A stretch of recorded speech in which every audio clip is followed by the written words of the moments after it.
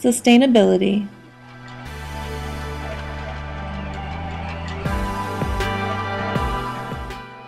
At Dickinson, we see and hear the word sustainability everywhere.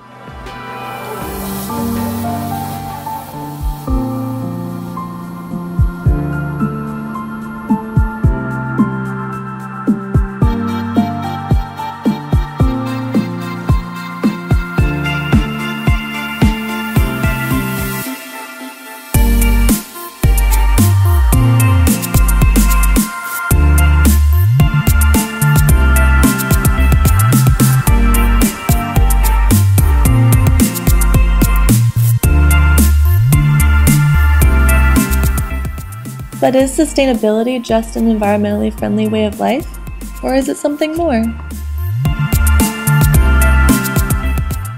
And if so, do we see it? Or is Dickinson's concept of sustainability creating a divide? Let's find out.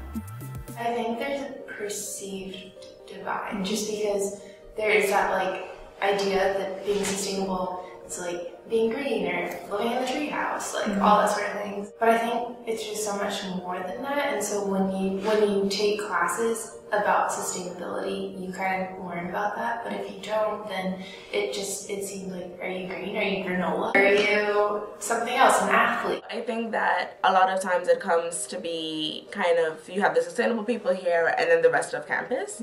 I don't think it's intentional, but I think you can always tell who is who. So it's always, you have the people that are really sustainable and the rest of them, they're just kind of alright. I think there's a huge divide between people that are very into sustainability and the rest of campus, and the only reason because of this is because you have something like the sustainability house or the tree house, where you have all these students who live a certain lifestyle living together, but for somebody, let's say on the football team or on the lacrosse team, or who's in student government, who just doesn't really know people from that part of campus, you're just not going to be involved with it. I do feel like there's a perceived divide, and not in the sense that kind of it's rooted in kind of dislike or disgust or anything like that, more so just because a lot of people feel like sustainability is something that you have to have a specific interest in, and having that specific interest you act a certain way, and if you don't have that specific interest, it's kind of like, oh, that's not my territory, you know what I mean? So in that aspect, I feel like a lot of people could say sustainability kind of has its own realm, and that kind of centers on things that are specifically targeted at environmental sustainability. I feel like there's probably a divide between students in terms of those who are sustainable and those who are not. And it's maybe not so much of a divide as it is a gradation. And the ones that are really visible are the extremes, as in any situation. I think the bigger divide that I've heard and seen is a divide between students and what students perceive to be the administration's take on sustainability. I think that's the bigger divide. It's not necessarily anything specific, but it's more that admissions and the administration uses the word sustainability and the farm as a marketing gimmick more than anything else.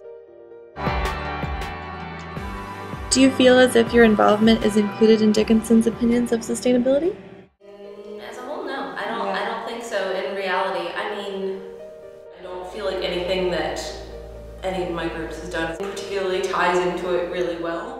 One of the main things that have to be incorporated into every special project is a service component. But we're not gonna automatically think of it as sustainability. We wouldn't necessarily put sustainability as the title. It's tough when you're not a group that's focused solely on sustainability, like Earth Now, for example, to be sustainable to Dickinson standards. Yeah, we'll do a bunch of, for example, in Delta Sig, we've done multiple things to kind of cut down on our waste, cut down on trying to be more sustainable, but as an organization, that's not our goal, because we're about helping the community. But to Dickinson's way of sustainability, we're not exactly on point. I think, at face value, that studio art, visual arts like sculpture, painting, drawing, those kinds of arts, are not typically sustainable in terms of saving resources. Not necessarily something that you'll find written down in Dickinson's sense of sustainability. That's not what people think of when they think of Dickinson's idea of sustainability. But I think the art's role in sustainability is kind of keeping us sustained as a culture. It's kind of this this food that we feed off of spiritually and emotionally, you know? I don't think that my club specifically do so, but I'm sure that there's some kind of leeway into that. seems like as if it's another world and you kind of have to be really informed to be in on that world. And I don't think that I am. But I mean, I think that what ODI does is really tries to kind of like hold Dickinson true to its mission of diversity, and in doing so making sure that students understand diversity from a deeper level than kind of, we're diverse because we have these students. So just being able to kind of talk about certain things that affect certain people. A lot of those things come from like sustained dialogue. So we had some events this year. We had one about Native American mascots in sports. So just through events like discussions and through kind of the bigger events like diversity monologues, those are some of the things that I think best gauge Dickinson. Sustainability must then be used as a more inclusive term, for we all embody sustainability in numerous ways. At Dickinson, we all help to perpetuate sustainable ideas, sustainable actions, and a commitment to our communities that goes far beyond environmental conservation. But do students hear about the broader aspects of sustainability, or do we need to broaden Dickinson's definition? I think we hear more about environmental sustainability outside of the like ES majors. I think people that are more like situated in Kaufman specifically will hear more about all the other aspects of it, but I think outside of that, at least for me, you only really hear about the environmental aspect of it.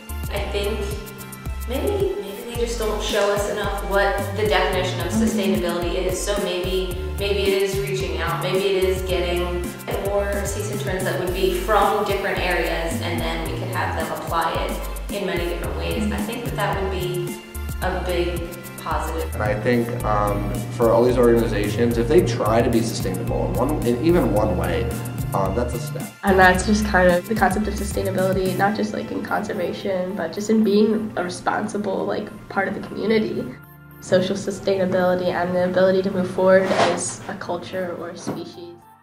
I don't know the full name of the class, but it's an African Studies class, and it's called like Black Sustainability. And it's about kind of the sustainability of Black towns. So when I first looked at it, I was like, oh, I don't want, you know what I mean? I don't think I want to take this. It's not my forte, if you will, but it's kind of more so on kind of how you sustain yourself as a people in a particular location. So I would argue that my definition of sustainability is going to get a lot broader. Now is the time to redefine sustainability as a more holistic definition that encompasses the diverse ways in which we sustain and improve life, both in our local and global communities.